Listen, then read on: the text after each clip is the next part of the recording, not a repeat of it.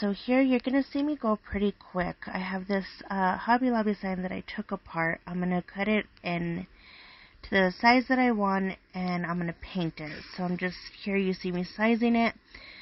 And then I'll be mixing some colors to make the perfect pink that I want.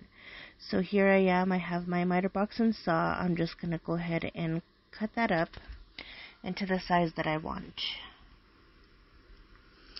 Okay, so here I have my little silicone mat, and I'll be mixing some pink and white until I get the colors that I want. So I'm just going to start off with quite a bit of red, and then I'm going to add in white. So it'll give me like a pretty, I'm trying to go for as close as rose gold as I can, but you'll see what I do here.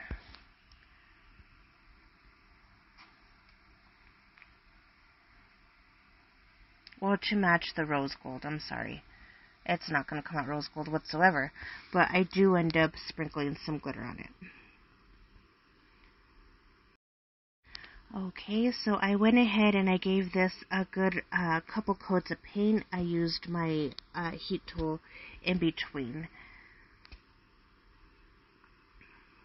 Okay, I'm going to set that off to the side and jump on my Cricut. Here I have some images that I'm going to go ahead and cut on my Cricut machine.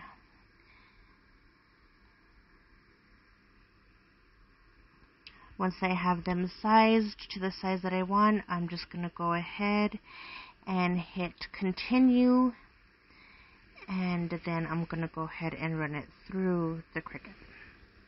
Okay, and now that this is done, I'm going to pull it out of there and head back to my craft table.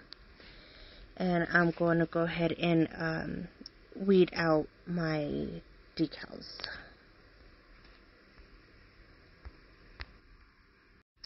Okay, all the weeding is done. And now I'm looking for, my transfer paper. Voiceovers are so hard because I forget what I'm saying, or not what I'm saying, what I'm doing.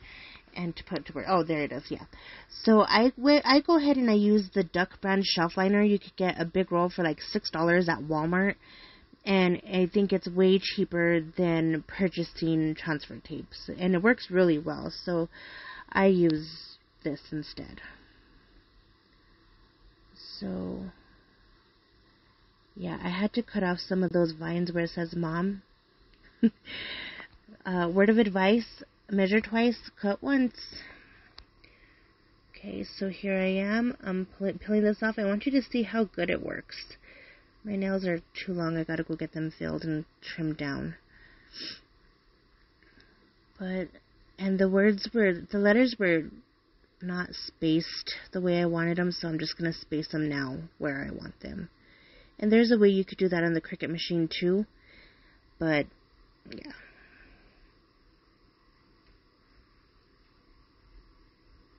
If I can ever get it to where I want it. Sometime today, Jennifer. Let's get this done. Okay, there we go. Well, I guess I'm going to go ahead and do that to the rest of them. Okay, so they're all on there, and I'm just getting my little Cricut scraper. Look at my hair. My hair's... What is my hair doing on the table? It is too long. I'm just going to go ahead with my scraper and press down on the decal, like scrape down on the decal, and look at this. Well, let's see.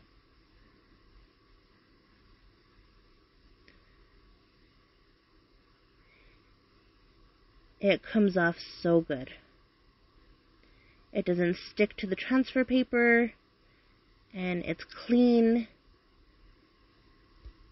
This is my favorite way to do this. So if you haven't heard, now you have to go get you some Duck brand shelf liner and use that as your transfer paper.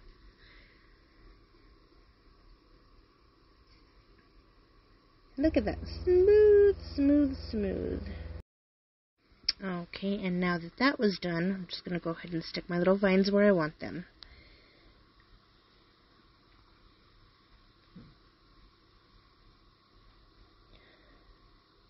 Yeah, see how big that would have been? No, that's not going to work. But I'm happy with the way this came out, and what I'm going to do now is put some burlap behind there. But we'll do that here in a bit. So I went ahead and made a wreath form, and I'm showing you how I did it here. A little bit like 1 inch away from the crossbar on either side, and then one smack in the middle of those two. And you do that all the way around the wreath form. And here I have some 10 by 10 deco mesh from Hobby Lobby around Christmas time, and the ribbons came from the same place around Christmas time, and I thought they would be so pretty to use in this mom wreath.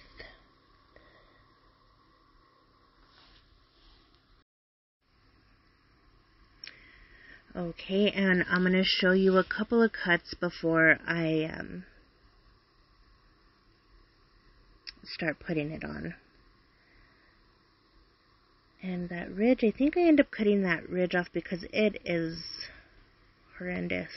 It does not look good. Yeah, there I go. So I'm going to cut off that edge. And then I believe I go in 12 inches? It may be 24. Let's see. I get so confused with whatever I'm doing, so, because I make so many wreaths, so I can never tell if I'm cutting them at 10, 12, 24 inches, so I believe this one's either 12 or 24 inch pieces, and that's going to be throughout, you're going to cut up the whole roll, so that way you don't have any leftover. I hate having leftover mesh. Okay, so what am I doing? Okay, I'm going to set my ribbon down there, and it looks like I'm going to go in at the 10-inch mark. So I'm going to go ahead and cut that whole roll at 10 inches.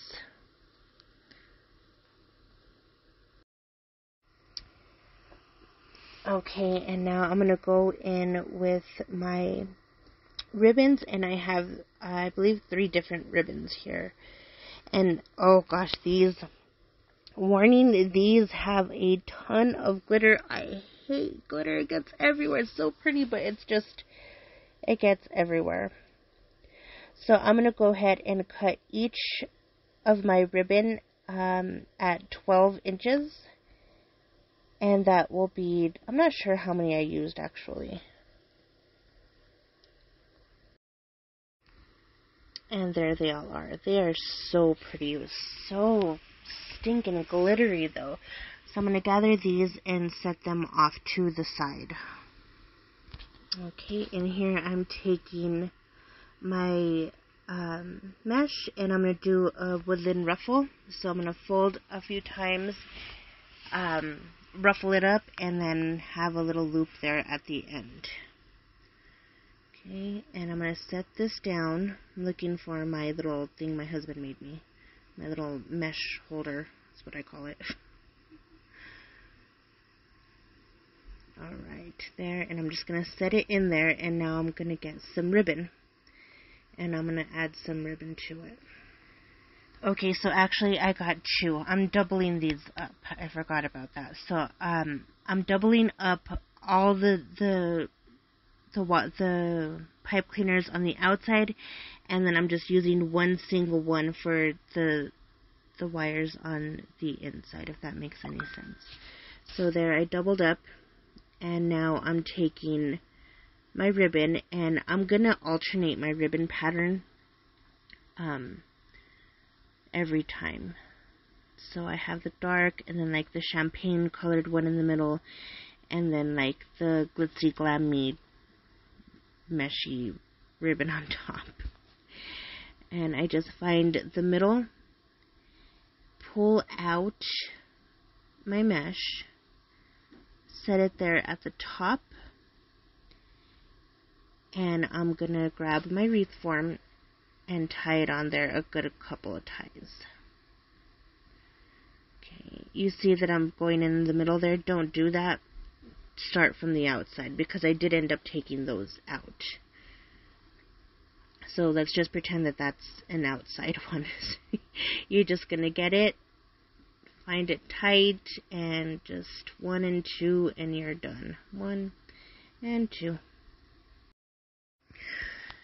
Okay, and here's our mom sign. I didn't show it, but I did add Mod Podge all over it, and I went in heavy in some spots with some gold glitter, and not so heavy in other spots, and then I set that aside to let it dry. I did get my finger to go around the mom because I didn't want it on the lettering while it was still wet, so that way it doesn't dry like that on top of the letters. And yeah, okay, so here I am. We're going to put the burlap onto our sign. And to do that, I just found a scrap piece of fabric that was just laying there because it looks kind of messy the way it is. I mean, the sign, that is, it looks messy in the back. So we're just going to go ahead and cover that messiness with this burlap. And what I'm going to do is I'm going to grab my spatula, my little silicone spatulas that I got from the Dollar Tree, and my tabs. These tabs go in the back to hold your zip ties, mainly zip ties. I use pipe cleaner on them. It works the same exact way. And my glue gun, my hot glue gun. So I have that glue gun heating up, and now I'm measuring it for the 80th time. I don't know why, but yeah, you'll see how I do this now.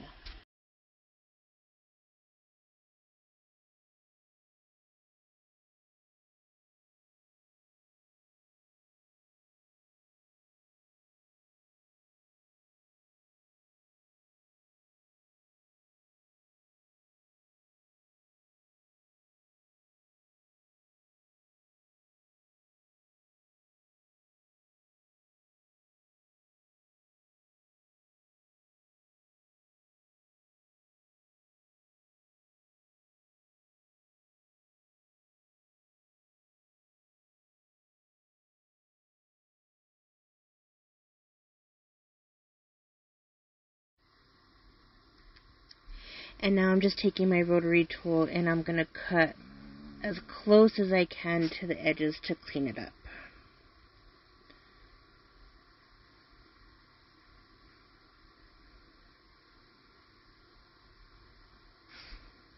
If you hear that fan, I'm sorry. It's warm in here. I need that fan on. It makes a lot of noise. But be very careful when you're doing this part. Those blades can get really sharp. You get your finger in there, it's gonna hurt.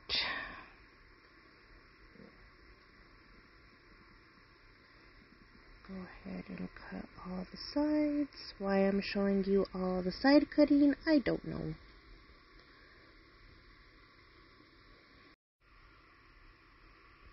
Okay, so now we are going to put our zip ties in. Just flip that around, and they have 4 little holes on each side of those little squares. You can't really see it too well, but yeah, you'll see what I'm doing here. I'm just going to put my pipe cleaner through as soon as I decide which way I'm going. Okay, just like that. And then you just pull them, and they're stuck to that side. They're not going to go anywhere. Pull your pipe cleaners up to make your pipe cleaner as even as you can. Does not have to be perfect. And then give it a good couple of twists, and then just do the same thing on the opposite end. And there you have both sides.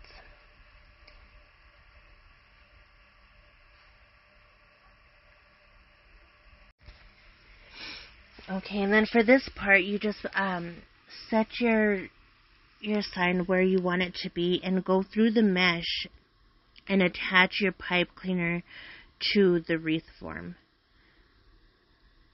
Just kind of move the mesh out of the way. It's not going to do it any harm. And find, I think I put it on the 2 inner rungs of the wreath. I think I flip it around. Let's see.